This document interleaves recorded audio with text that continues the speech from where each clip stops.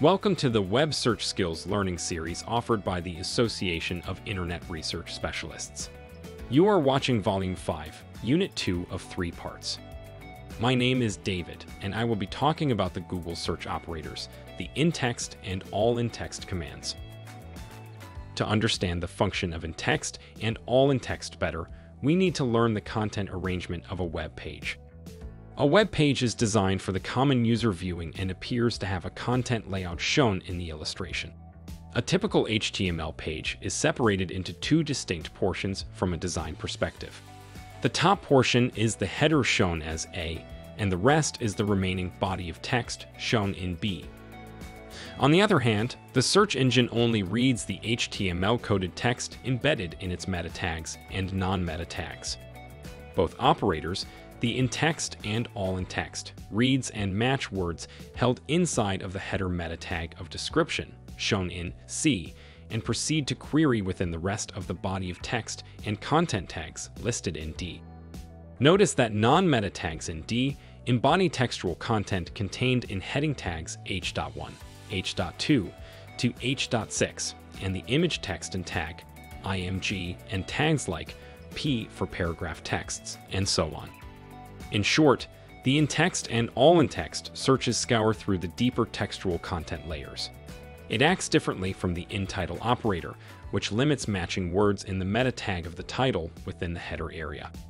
Moving on, we will examine how the description element of a snippet pulls and displays text with intext and allintext operators. In the illustration, notice that in C, the intext query read through the HTML in the H2 heading tag and found the matching term Web Search Certification.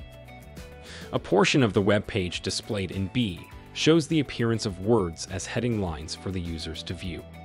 In the snippets view, A, the description element, displays the matched content in the emphasized text line. Seems too complicated to understand.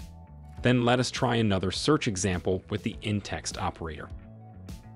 In search query example A, we used 3 instances of Google operator intext, each with different search terms as shown.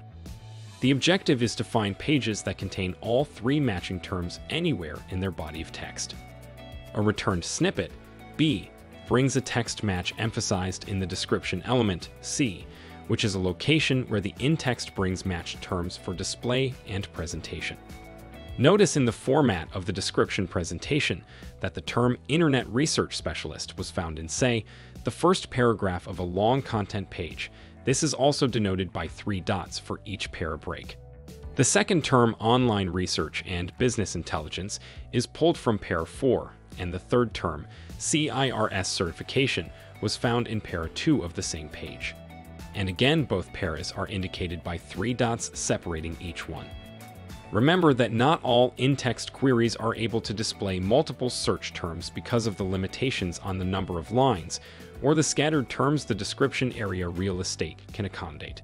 Therefore, in case you don't find all the in-text terms in the snippet, be sure that the rest will show up on the landing pages.